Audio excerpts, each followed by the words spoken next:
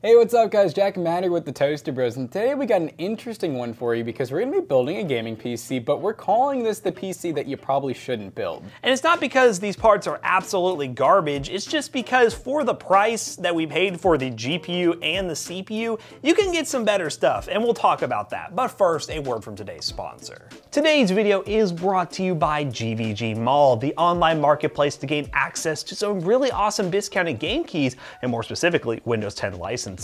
With Windows 10, it is so easy just to go onto the website using the link in the description down below, and then go to the Windows 10, click buy it now, add code TB20, then go to the checkout, put in your payment info, and then boom, you will get within a few seconds or a few minutes an activation code that you will go into Windows 10, put in the activation code, and it is fully legit. It will work out of the box, and you will have a fully activated Windows 10 license. We use GVG Mall for all the PCs we built here at the Toaster Bros, and so should you. So definitely check the link in the description down below and use code TB20 to save money on checkouts. So realistically, this build is actually pretty good on paper. It's just the price that you're paying for the GPU and the CPU are pretty expensive comparatively speaking to the parts that you could get for a better price. So if you check the links in the description down below, they will be affiliate links, they will help us out. We will actually be replacing the CPU and GPU with better components that we recommend, but everything else in this build is pretty good. So what we're gonna go ahead and do is talk about each individual part, more specifically the CPU and GPU, and exactly why you don't really wanna buy these, and offer some advice to these companies to be like, hey, this should be priced a little bit lower. Let's do that. So for the CPU, we have the Ryzen 3 4100, which is one that we have, I don't even know if we've ever actually used this before, but it's a 4-core 8-thread.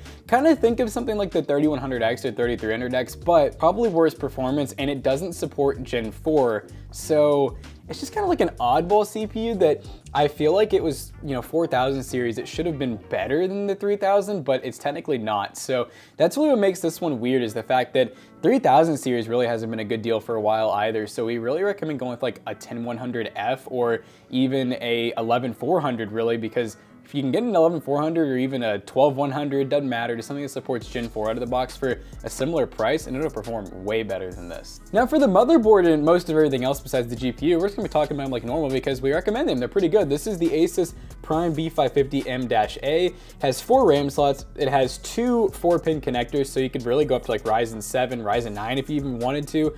2 M.2s, so it really has everything you need. It's a pretty good board for it being a micro ATX board. And then for the RAM, we have this Oli 16 gig kit. It's CL16, 3200 megahertz, and it's 2x8, so not RGB, pretty good stuff. We're not spending extra money where we don't need to. Even the case we went pretty cheap on, but it still looks pretty good aesthetic-wise. Now for the storage, we have this Mushkin Pilot E. Now this one might be a little bit hard to find, so we'll probably have some alternate links, but it's actually a pretty good NVMe SSD. It's actually a little bit faster than like the Redline lineup. It's Gen 3 because this does not support Gen 4, so you do not want to get a Gen 4 because it either won't work or to run in Gen 3, and it's just extra money wasted. Now for the graphics card. This is the 1630, which you've probably seen videos about already. It's a card that NVIDIA released that just kind of doesn't make a whole lot of sense. Similar performance to something like a 1050 Ti, but this thing sells for $200 new. The price just doesn't make a whole lot of sense anymore. Maybe during the pandemic, I kind of understood $200, but with all the shortages kind of out of the way and the used market being flooded with stuff like 1070s and stuff for about the same price, or less actually, this card just really doesn't make any sense anymore. But of course, we're still gonna test into games with that 4100 and see what it can actually do. Now for the power supply, we have the EVGA 600 BA. So of course we like EVGA power supplies, 80 plus bronze, very basic unit. 600 watts is pretty overkill for this in all honesty, but when you're looking at these power supplies, the 600 to 500 watt difference in price is really not there. So might as well get some upgrade room in the future with the extra wattage. Now for the case, we have the Thermaltake Versa H18 tempered glass. So tempered glass, budget case, doesn't come into the fans, but you know what? We got it covered with our friends over at PC Bros, our business where we sell gaming PCs like this one. We have these V-True ARGB fans. We're gonna load up 2 in the front, 1 in the back, and yeah, this thing is gonna be nice and beautiful with RGB, and hopefully it performs well, even though you probably shouldn't build it. So let's build it.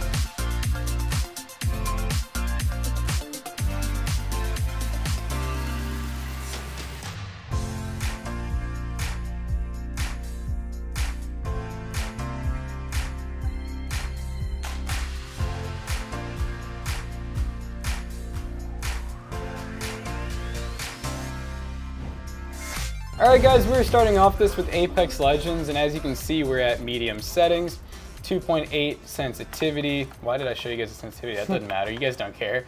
We got the FOV cranked up because we got to see all the enemies coming from miles away. If you were to get this combo, it's not like, you know, you got ripped off or anything, you just really didn't get any of the best deals.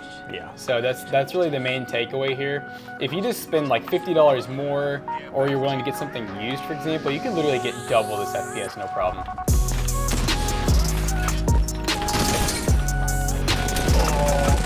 Oh God. Almost. Yes. Super Weenie Hut Jr.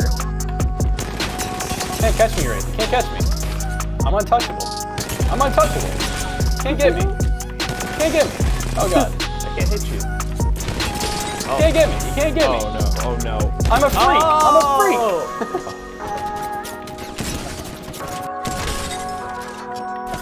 Oh. No way that guy didn't die, man. Oh, come on.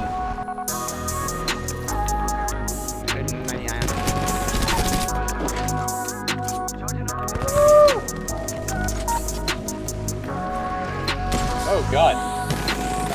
Oh, I missed everything. No way he hits the shots there, right? He has the Hemi. He's got the Hemi. He's got the Hemi locky. GP's at like, it's not like at 100%. It's at like 97, 98. Yeah, it's weird. Random little lag spikes. No, I made the comment, I was like, I feel like it's just getting progressively worse.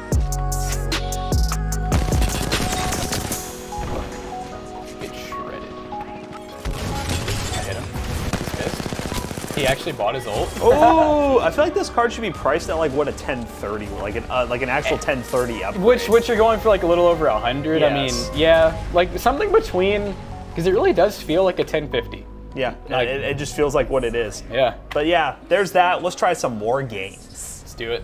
All right, gamers, we are now in Fortnite, and we're running epic view distance, everything on low and performance mode, and I imagine this game's gonna run fine. It's Fortnite, especially when you're on performance mode. You're really not gonna have any problems getting 60 plus FPS, 100 plus FPS. The main thing will be, are there stutters? Some not so good CPUs will tend to make Fortnite stutter, especially at higher frame rates, so we'll see how that holds up, but yeah, Apex wasn't amazing, getting below 60 at medium settings, especially when we built a $500 PC with a 1070 and i3 that was getting well above that. So in terms of price to performance, right now, like we expected, this build just really ain't delivering what we want it to.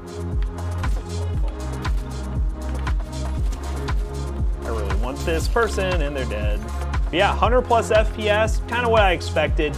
It was gonna perform fine in a game like Fortnite, but you know, a lot of budget PCs nowadays can't do that. I dare somebody to come after me and my boy, my doggy. Boy. He thinks he's bold. Hello. Hi there, bozo. Ah! What? I killed him and then another guy killed me. That was disappointing, but performance was fine and tilted. 100 plus FPS, sometimes in the 200s. Not too shabby. We do have another game though. We have a couple other games actually. That will definitely be more demanding for that 1630 because in a game like this, we're really relying on the 4100, which I think is not nearly as bad as like the 1630 in terms of value for money. It's really just, you should just get an i3 10100 instead because it's cheaper. So let's go to the next game. All right guys, we're playing some Battlefield 5 and we're on low settings, getting around 50 FPS at the start. Battlefield's a pretty demanding AAA title, so you really shouldn't expect too much on a lower end, like, you know, $600 system, but I definitely think some of the other systems we've done to 5 to 700 have definitely done better than this. Do it, snipe him off. Oh, he's dead. Oh! Ooh-wee. Oh, he got me. I'm pissed. Oh, shit. God freaking dang it. Oh, God. Oh, there's so many people. You killing him? Oh. Man, I don't know how I'm not dead. I've missed every shot. Oh, man. Wow. His gun was more powerful. All right, playing one more life. See how this goes, guys. Oh! Wait, did I kill him? I think I did. Woo-wee! Oh, that's a tank. They're trying to run me over. Oh my gosh. What do we even do about this? Oh, all right. I got hit by a frag grenade rifle. All right, guys, Battlefield 5. Once again, everything was playable, just not great for the price that we spent. Let's try a game that won't run great, Cyberpunk. I'm playing Cyberpunk right now, and the performance ain't great. It's kind of what I expected. 1080p low with Fidelity FX, getting 40, oh, well, we hit 60, but yeah, it's getting dips down into the 30s, 29, 38, so not great. This game actually, surprisingly, the 4100 is the bottleneck at this point. It's at 100%, which I was not expecting, but you know when we play this game, we gotta do what we gotta do for the people of this city. And it's not what I just did. I just crashed off the bike. That was not what I wanted. Whoa, this random civilian just pulled out a gun on me. I don't even know if I'm gonna survive very long. All right, sir, I need your vehicle. Just like this performance, oh my lord, 30 FPS Cyberpunk is not a good time. Especially with all these like screen tears and low quality mumbo jumbo. Okay, we're losing our star. I don't feel like trying to earn that back again. But yeah, Cyberpunk, not great. Below 60 FPS, and just kind of, that's the recap of this computer. Obviously, when we built it, we knew that the combination didn't make a lot of sense, especially at $600. And I really think it all comes down to pricing. The 1630 has a GPU competitor on the used market that would just be way better than it for cheaper. And the 4100 has a CPU on the market that is not way better than it, but about the same for cheaper. So if pricing was adjusted to these parts, they'd still be pretty good, but it really just comes down to pricing. So yeah, let's just go ahead and finish the benchmarks up and wrap this video up real quick. All right, guys, we just got done benchmarking the PC that you probably shouldn't build, and yeah, I mean, we concur. It just doesn't make a whole lot of sense. I was surprised to see the Ryzen 4100 almost seemed like it had a little bit more headroom. I think it's a little bit closer to a Ryzen 3100 than I thought it was, but yeah, the 1630 just, it feels like a 1050 and that's about it.